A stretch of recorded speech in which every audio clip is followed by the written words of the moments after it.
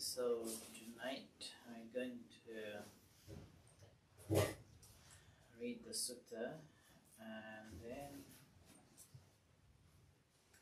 the story.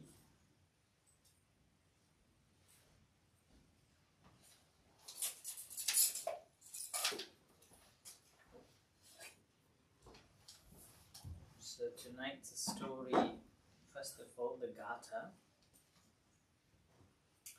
The Gatha says, Yatha agarang duchandam vutti samadivijjati evam abhavitang chittang rago samadivijjati.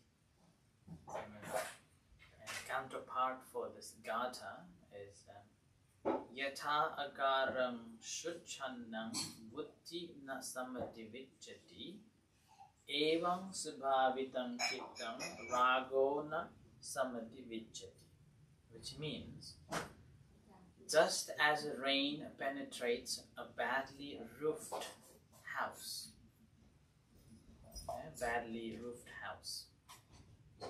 so also passion, raga, penetrates a mind not cultivated in the tranquility and insight development, samatha and vipassana meditation.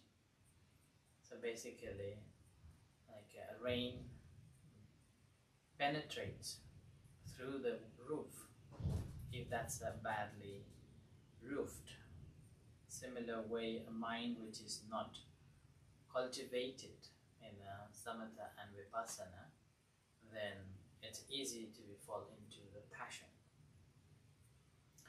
And counterpart for this Gatha is just as a rain cannot penetrate a well-roofed house, so also passion, raga, cannot penetrate a mind well cultivated in tranquility and insight development.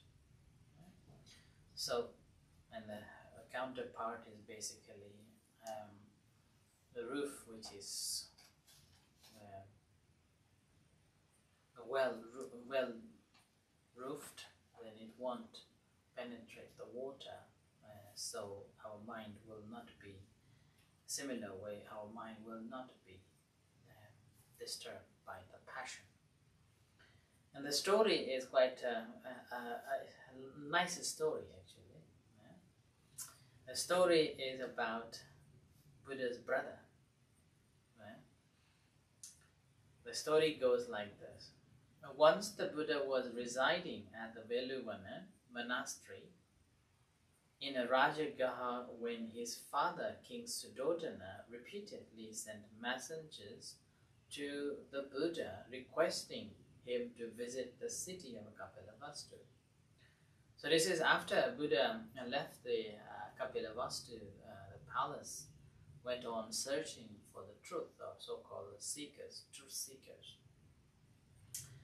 and attained the Buddhahood.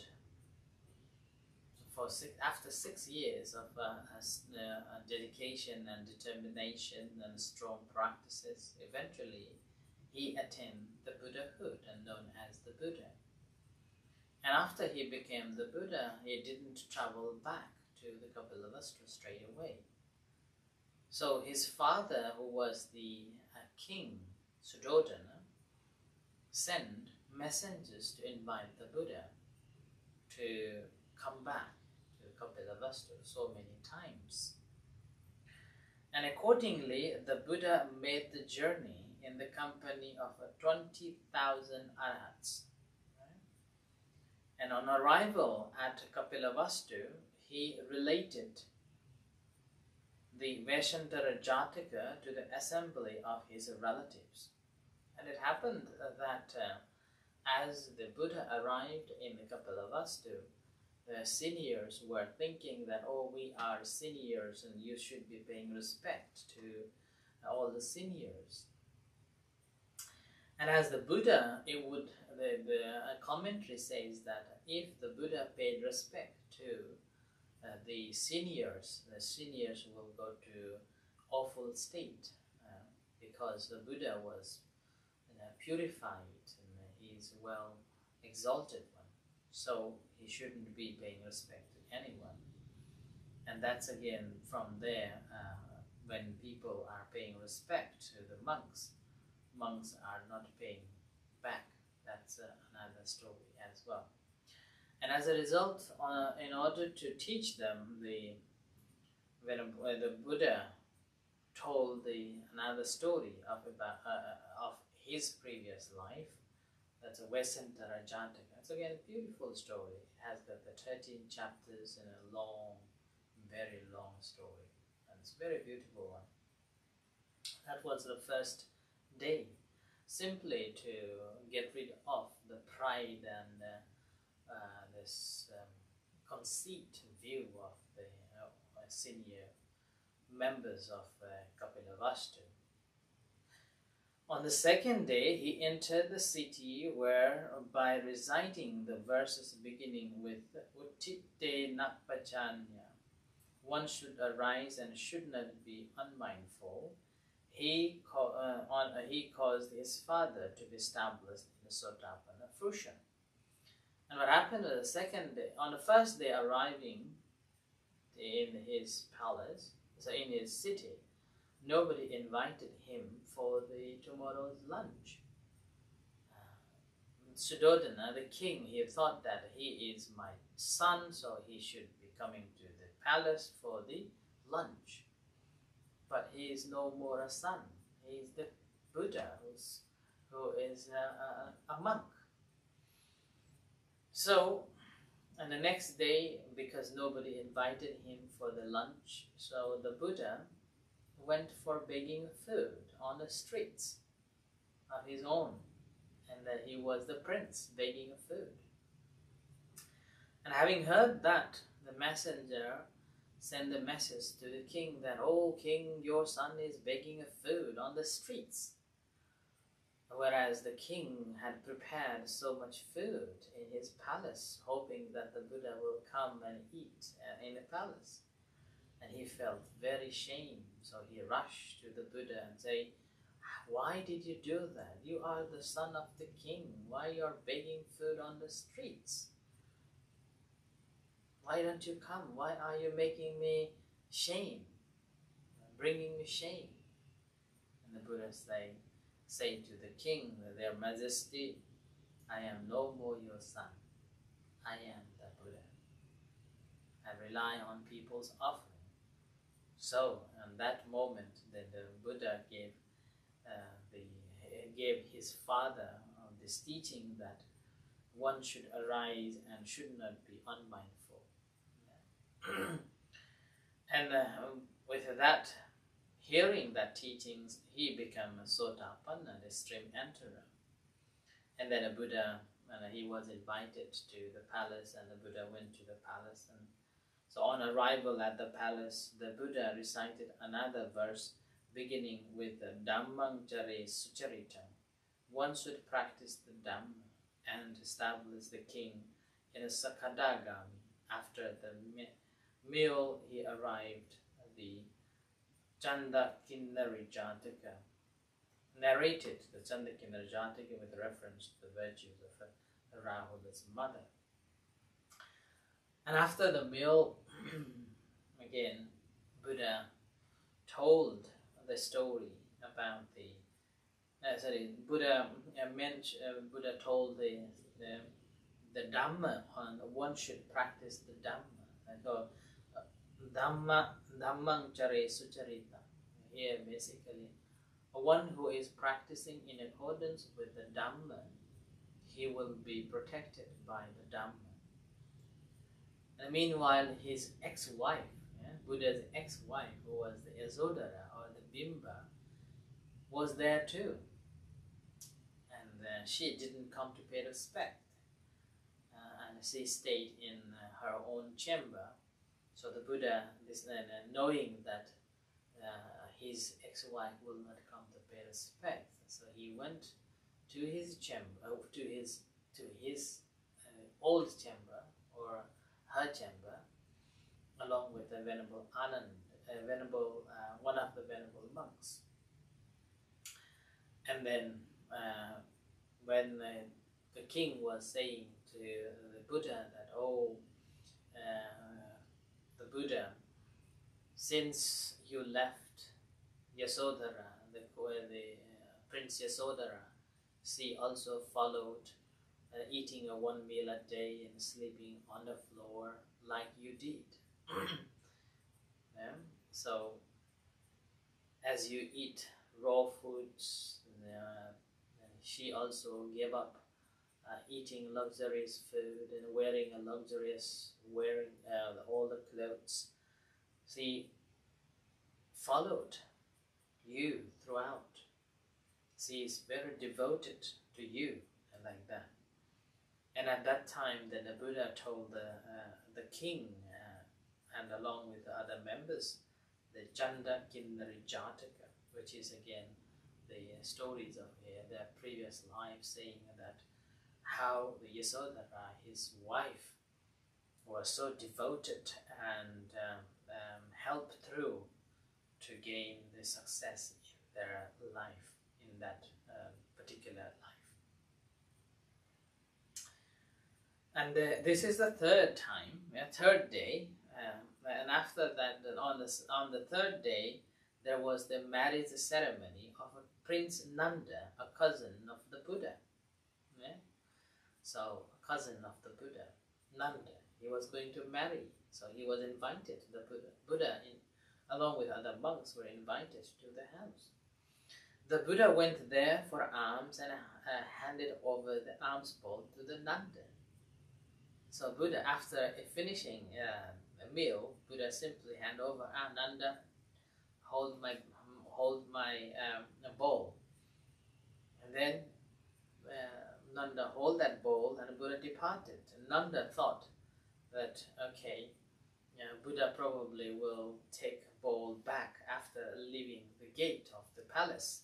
But Buddha didn't took it back. So Buddha continued walking and thinking that, oh, Buddha probably will take it when he arrives at the temple.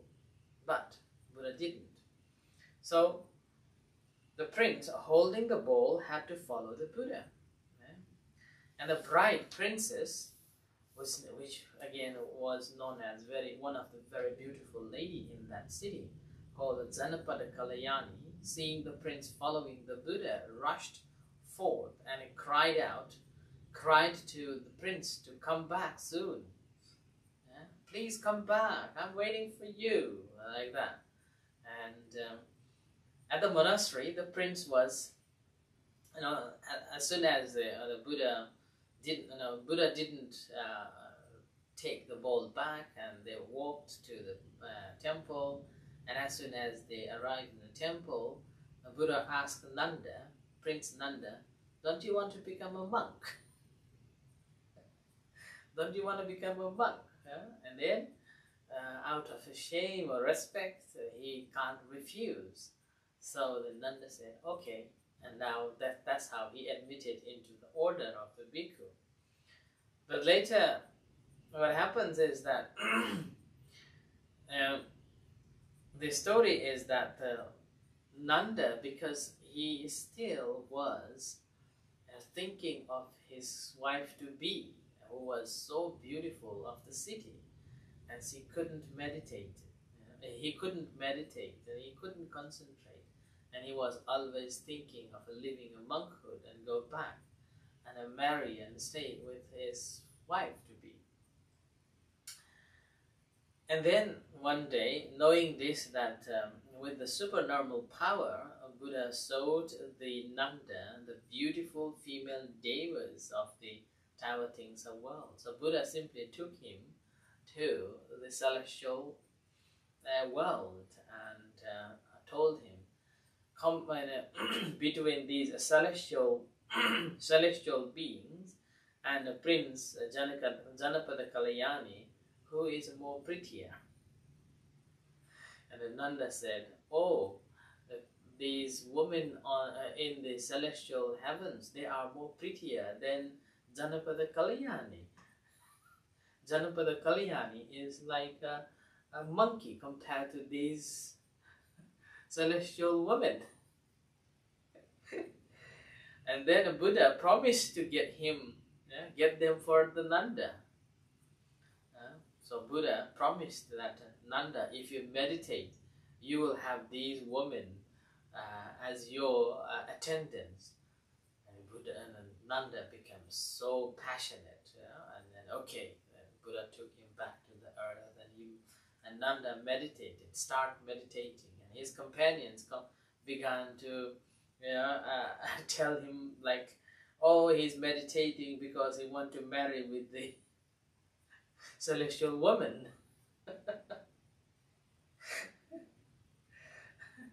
So it's like a hurling, and this is only for the shake of a beautiful woman in the heavens. Nanda is practicing meditating, and Nanda felt very much tormented and ashamed of that.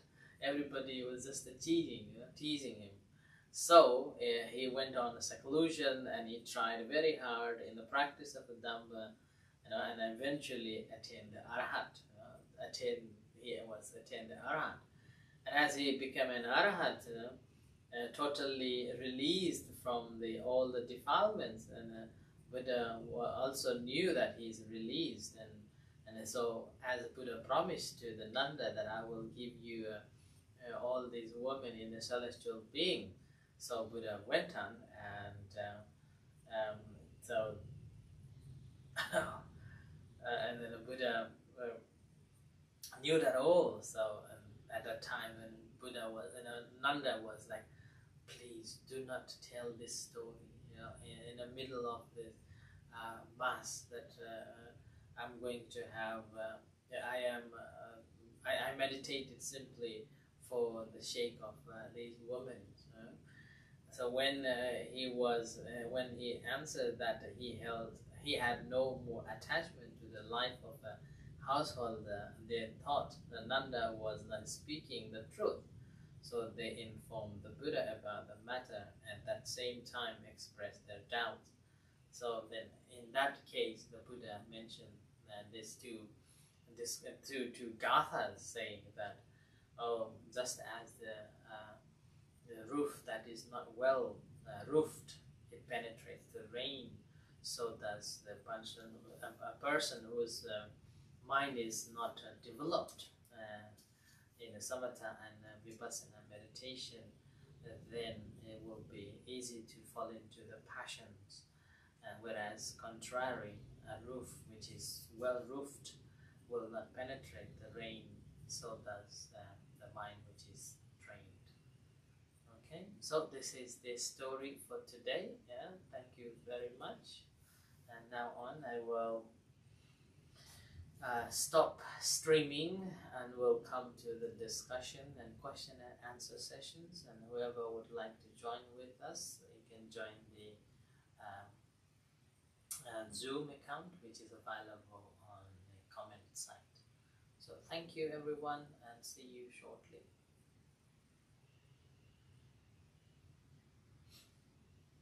Okay.